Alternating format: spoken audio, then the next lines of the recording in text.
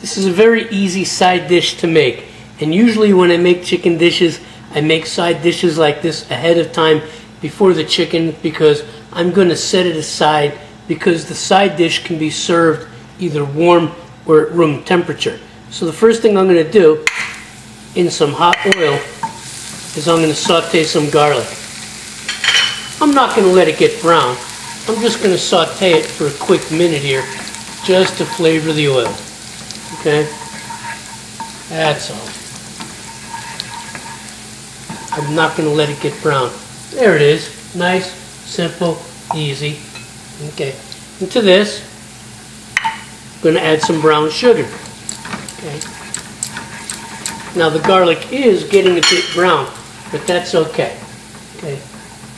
And to that, I'm going to add multicolored bell pepper. And that's what I want to hear. I want to hear that sizzle. Alright. That's what I want to hear. Okay. I'm going to cook these multicolored bell peppers until they've browned on so many surfaces on a high heat. And then I'm going to add some capers, and I'm going to add some red wine vinegar, and this side dish is going to be put aside. Okay, so you see how the peppers have gotten nice and brown? Okay, now I'm going to lower the heat to medium, and I'm going to throw in some roughly chopped capers. All right.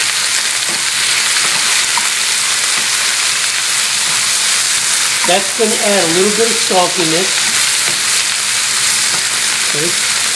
And to that, a little red wine vinegar. All right.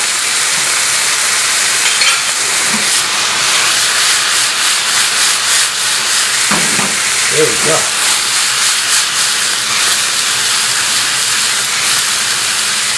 There we go.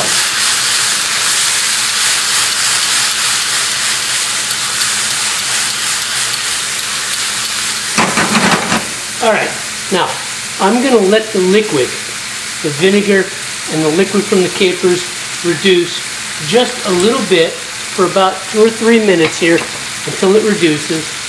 And then I'm going to set this aside. Okay, before we cook up the chicken, the one thing we need to do is we need to salt and pepper the chicken liberally on each side.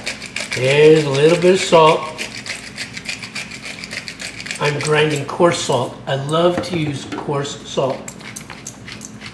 Okay, and black pepper. Okay. We're going to liberally season both sides. Okay, in salt and pepper. There we go. This is Telecherry black pepper from India. The salt I use is a coarse ground salt from Italy. It's coarse ground sea salt. Okay, so I'm using a big wad of it on each side, and I turn it over, cooking 4 breasts. Each breast, about 6 ounces. More of that Italian sea salt.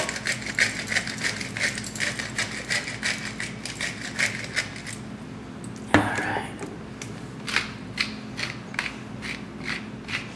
More of that Telecherry black pepper. Nice and liberal, because the Gorgonzola cheese sauce really likes the black pepper. Okay, so now we're going to cook the chicken breasts. Now you can't see this, it's off camera, but I'm taking my chicken breasts and I'm dusting them in all-purpose flour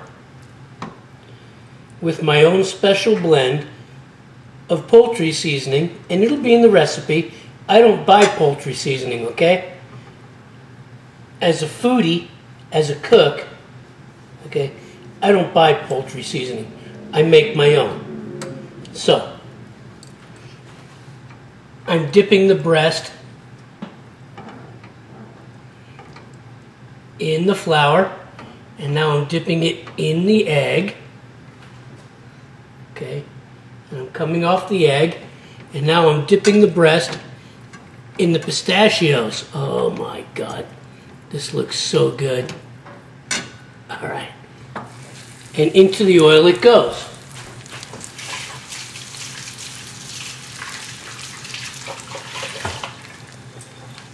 Okay. Now I got to do that 3 more times. The idea. There we go.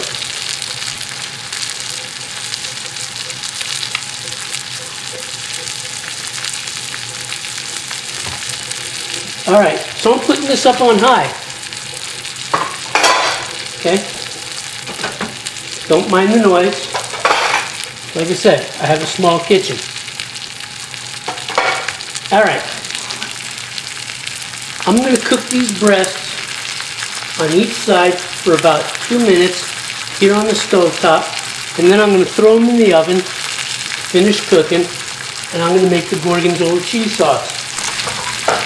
Okay, I just turned the breasts, and you can see that the pistachios have caramelized very nicely. Okay, now I'm going to cook these on this side for about 1 more minute, and in the oven they go, and then I'm going to make the gorgonzola cheese sauce. Okay, so I'm warming up about a cup of half and half, and I'm going to add to that some gorgonzola cheese. Now, this isn't a sauce mornay like I made a couple of weeks ago when I did pasta with eggs and anchovies. This is not a sauce mornay. This is just a gorgonzola cheese sauce. Okay? I love gorgonzola. Okay? So this is half and half, and about 6 ounces of gorgonzola, and I'm going to melt the gorgonzola into the half and half to create the sauce. Okay. Now, to that,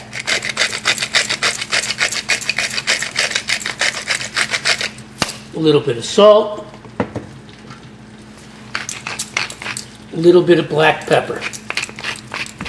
Creamy sauces love black pepper.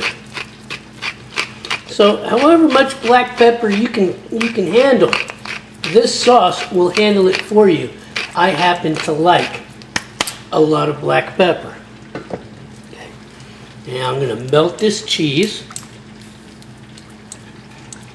on a medium high, and I'm going to let this sauce reduce. Okay. Like I said, you'll notice there's no flour, so this is not a sauce mornay. This is just a nice, creamy gorgonzola sauce. So I'm going to melt this down, and then I'm going to plate up the dish. Oh God, it smells so good in here, it's ridiculous. Alright, now, I'm also going to add some sage, okay? I don't have fresh sage leaves, but rubbed sage powder will work just as well. It adds a nice contrast to this cheese sauce, okay? Alright, the gorgonzola cheese sauce is ready to go, and the chicken is cooked through in the oven, so it's time to plate up. Oh, look at that sauce. Delicious. Oh, God, delicious.